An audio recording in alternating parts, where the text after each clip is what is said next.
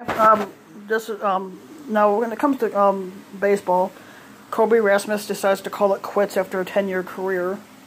I think part of it's because the last couple of years he's been what they refer to as injury marred, meaning that basically injuries have derailed the past 2 years of his career, going from this year and last year.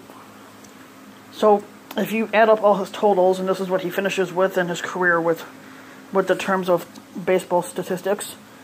He finishes out his career with 891 hits, 183 doubles, 21 triples, 166 home runs, and 491 RBIs, with 35 stolen bases and 17 walks.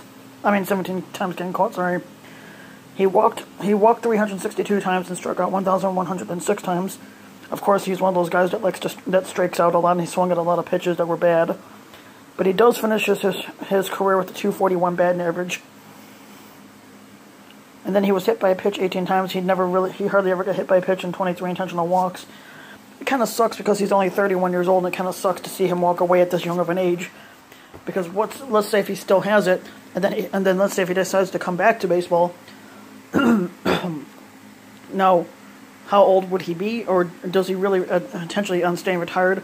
Because he almost did walk away last year at the age of 30, and he would have been 32 this year if he had stayed until August and then finished out his career then. But it kind of sucks to see him go because he wasn't okay. Because who knows how his career could have gone out. You know.